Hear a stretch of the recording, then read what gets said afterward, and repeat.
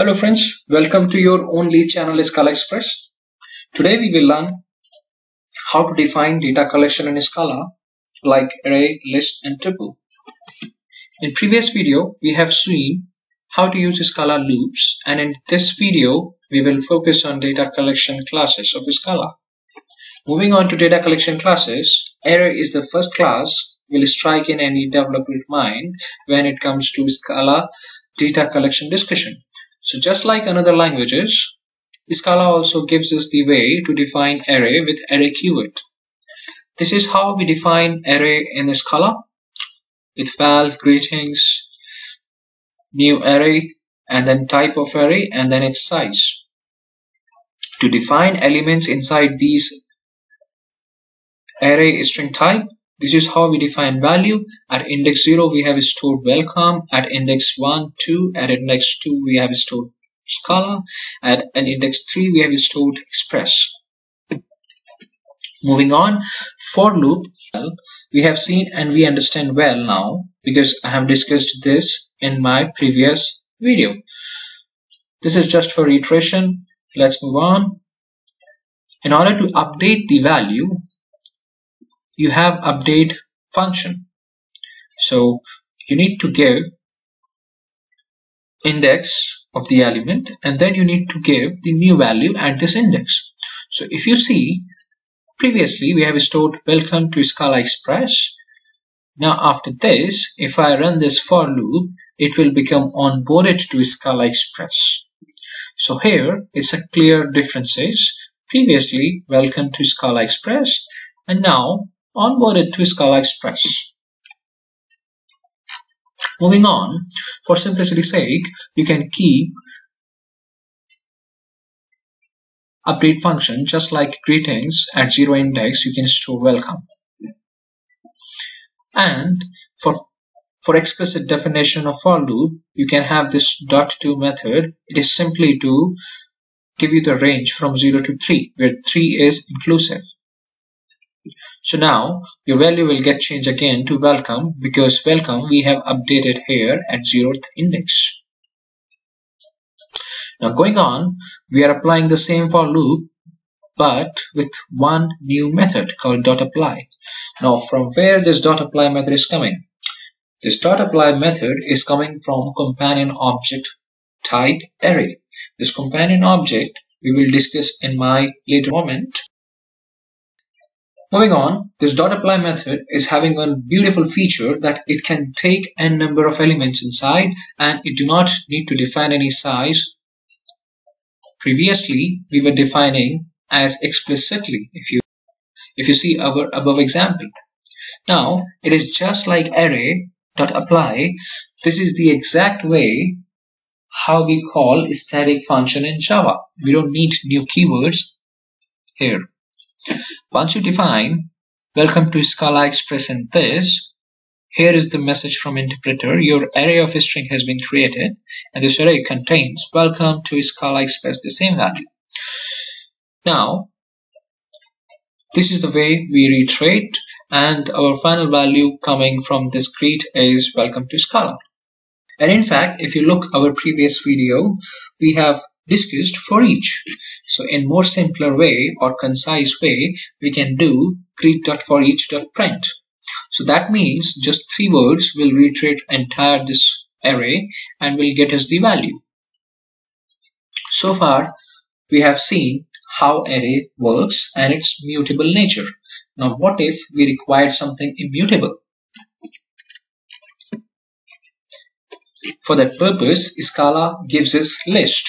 So list is something immutable in nature and it allows us to store all the elements just like any another data collection class, and Scala gives list with keyword called list. So in order to define list, we need to first create the variable, then we need to write list, and inside these braces we need to write the value which we like to store. So I'm creating 2 lists here, numbers 1 to 3 and numbers 4 and 5. There is a reason why I'm creating this 2 list now, because list gives us the beautiful function called 3 columns. 3 column function we have got in Scala which actually help us to do the concatenation between two lists. So if you see here, this is the exact way you can do concatenation between two lists. And the outcome, if you see, numbers will have 5 elements now, where previously it was just having 3 and 4, and the sequence will remain same. Scala has immutability in its core nature. So every time you do any update, any append, any deletion, or any concatenation with a list, a new instance will form. It has rich library of functions which you can explore on Scala libraries. I'm giving you some examples here, like reverse, exhaust, filter, and many more they are having. So far, we have discussed the immutable collection and the mutable collection, but they both are having one common thing, which is their type.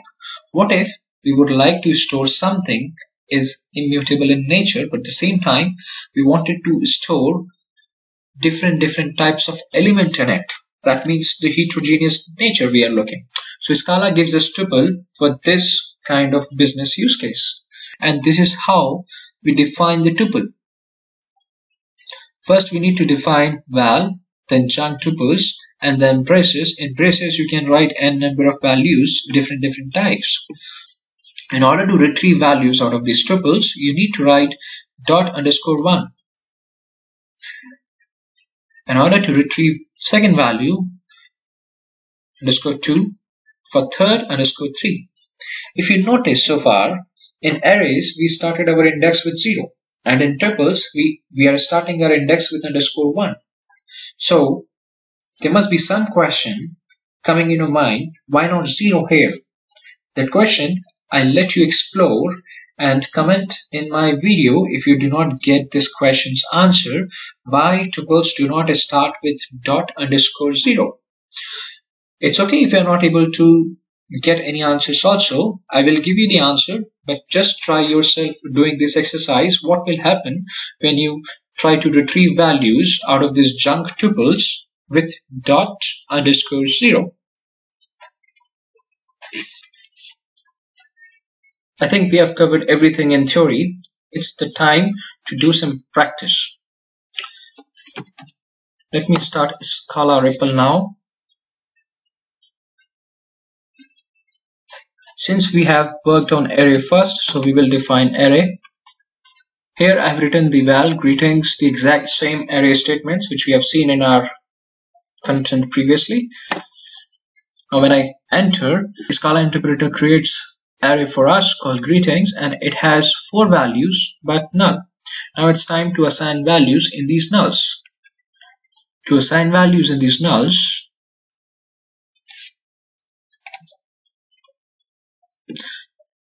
greetings at 0 index, we need to write welcome to Scala Express and then enter.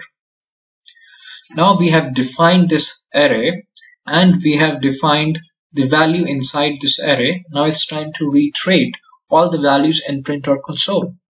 To print on console, we have our old dearest friend called for loop.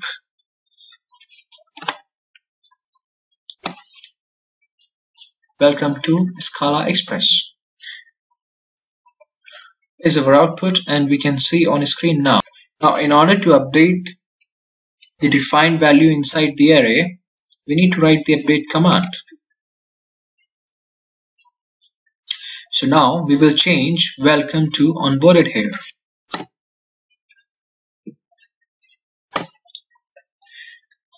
Our output from the for loop has been changed. Previously it was welcome to Scala Express, and now it is onboarded to Scala Express.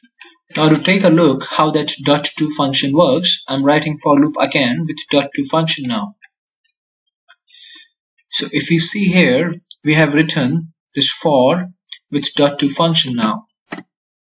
It's worked completely fine, onboarded to Scala Express. Now with this .to function, we will write in fact the .apply function. So here we are writing apply with the print statement. It works completely fine.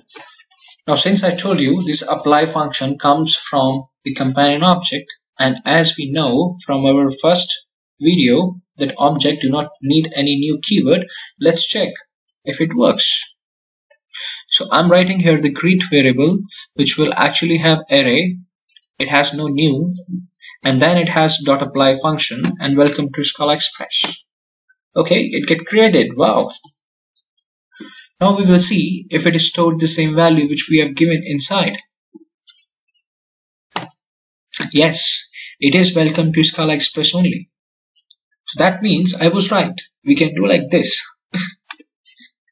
And now we will talk about our old dearest friend, which was our for each function. And it will take care of your output. And here is your output. Welcome to Scala Express. So now we have learned how to define array, list, and tuples, and where to use array, list, and tuples. I hope you like the video. Please subscribe to this channel, and if you like the content and effort, do not hesitate to like the video. Thank you. Have a good day.